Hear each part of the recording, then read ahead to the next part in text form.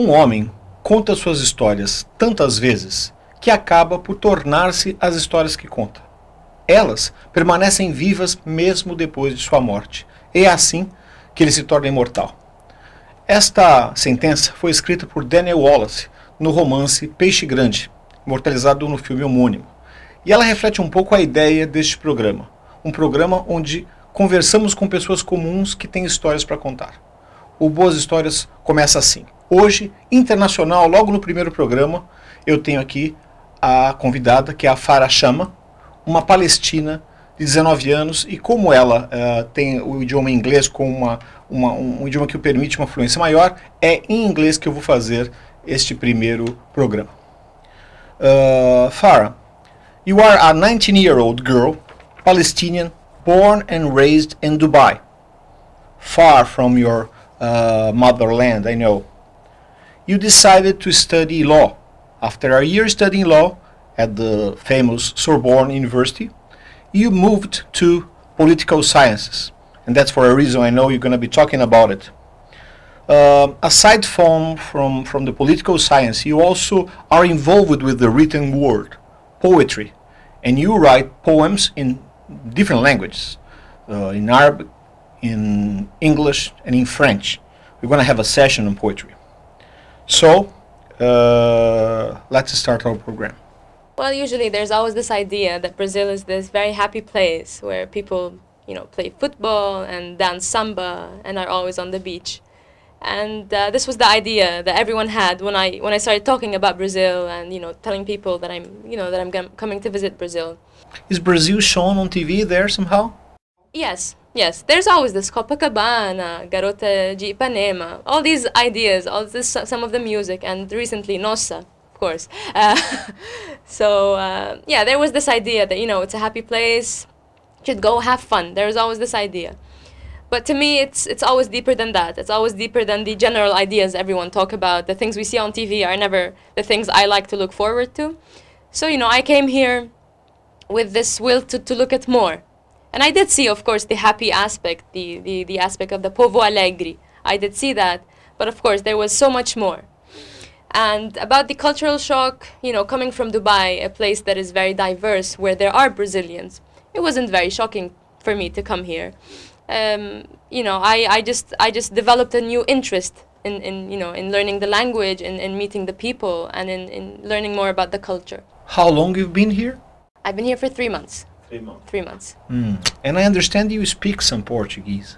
Yes, I do. I've been learning. I started learning alone in Dubai with a Brazilian friend of mine, and I did 3 months in a school here in Santos. Em português agora, ok? Tá bom, vamos Este amigo seu em Dubai, ele falava português com você ou ele foi um professor? Em Dubai?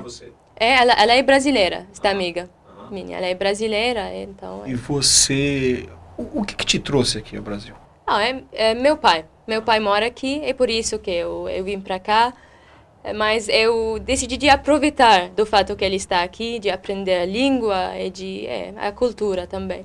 Eu não vou deixar você ficar sofrendo tanto, ok? Em português. Falar português, yes, that'd be better, much faster. You mentioned the joy of Brazilian people. You expected. Did you identify that when you were here? Yes. Very much. And this is what I find very interesting about this country. There is this simplicity in people, and there's this general joy. People just want to go to the beach and want to have fun and that. This aspect is interesting. But of course, I can also find it as a negative aspect, and we can maybe talk about that in a bit. This happiness, this could be a bit oblivious, maybe I can use this term. Okay. And why is that? Because it's very good to be joyful, but I think sometimes life needs more depth. You need to look more into the situation, the political situation, the social situation, in order to be able to develop an intellectual aspect. I always say I think there's an intellectual aspect lacking here. I could comment here that of course you are in a beach town, Santos, and you have one kind of people here. But maybe if you go and visit the countryside or other cities around the country, it's a different thing. Yes. And of course you have to take that into account, right? Of course. I have to take into account that I've been only here for 3 months, that I haven't seen a lot maybe, that I haven't visited the places that have the intellectual side. But this is just something that I remarked being here and meeting some people. And I really think it has something to do with what we've been seeing here in Brazil lately and the manifestations of the last month. But I want to ask you, you mentioned the cultural shock. I mean, it was not a cultural shock for you coming from Dubai, but was it a cultural shock that you noticed on the Brazilians when they saw you? I mean, is it your first time here? No, it's my third time. Third time? Yes. And the veil episode was in the first time? It was in the first, yes. Tell me about that episode. I'll tell you about that. So the first time I came to Brazil, I was with a veil. I was using the veil, and a very funny story happened. I was, of course, very confused. I didn't speak the language, and I was walking on the Santos beach with a veil. Everyone else wearing, swimming suits and bikinis, and people stopped me to take pictures with me, to talk to me. And one man actually came to me, and I think he was drunk. Actually, I hope so. He came to me and started praying to me. And I think he said Virgin Mary. So I think he thought I was Virgin Mary.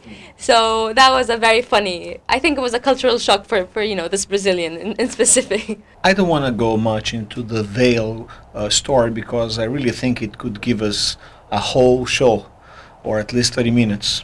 But I want to ask you, this veil you were wearing, was it covering the whole body?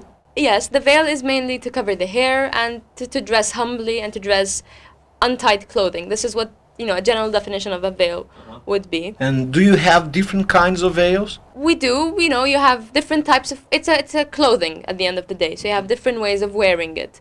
You have people who wear, very like dresses. You have others who wear normal jeans and a shirt, and you have a whole veil fashion. So the whole point is to cover the hair. To cover the hair, to cover the body. Well, I don't want to be simplistic. I know there's a meaning out of it other than just simply covering the hair, so that if you're bald, you don't have to wear a veil or things like that. But I would like here at this point that you develop on this idea. Give me some thoughts out of it. I wore it for a year, so I have my own personal experience with the veil. And after wearing it for a year and after researching about it and asking people about it, I realized that it's a very personal choice, and at the same time, it's not a general thing. Each person has his own, her in this case, has her own experience with the veil, and each one could tell a different story about it. There's a religious aspect, there's a cultural aspect, there's a philosophical aspect, and I'm sure, here in Brazil, the religious aspect exists with the nuns that are in the church that wear it, so it's not very bizarre, it's not bizarre at all. That's exactly what it is. And of course, I'm not wearing a veil right now, so this shows that I chose to take it off. So I made my own decision, and I have my own ideas about it that others might not. So this shows that it's up to the person to make meaning out of it, or to take it off or to put it on. Well, it's just my feeling here, but it seems you grew somehow international.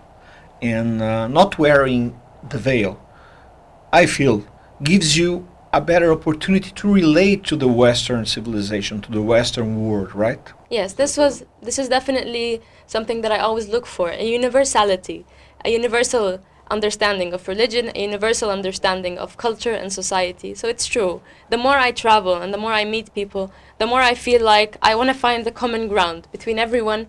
It's not a utopic idea, no, but the more you travel and meet people, the more you want to get close to these people, and that's not, some people might see that as a way of losing your identity, which is not true to me.